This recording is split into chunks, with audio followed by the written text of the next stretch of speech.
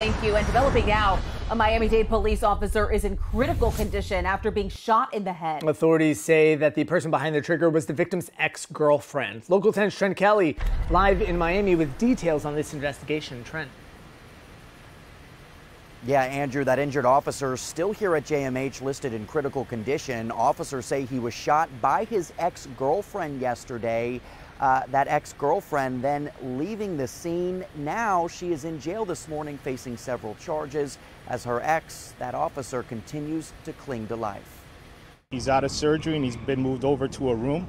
His family's with him right now. A Miami-Dade police officer still fighting for his life at Jackson Ryder Trauma Center. Officer Damian Colon, a 17-year veteran of the force, remaining in critical condition. He's still with us, and we want to ride that positivity. We ask that the community ride that positivity with us for him and his family.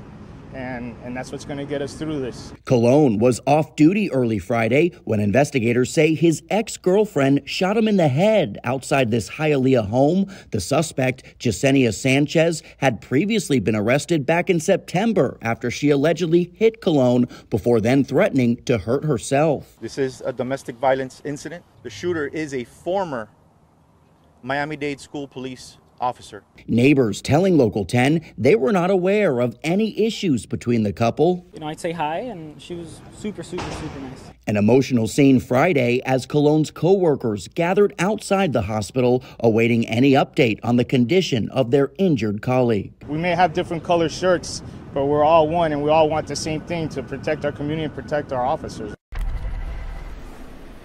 And following that shooting yesterday, detectives say Sanchez then fled the scene in her own car. She was later arrested, though, after crashing into several other vehicles a short distance away. She is now in jail this morning, as we mentioned, facing several charges, including attempted first-degree murder and aggravated stalking. As for that officer, we will let you know as soon as we get any more updates on his current condition. For now, though, that is the latest live from JMH in Miami. I'm Trent Kelly, Local 10 News.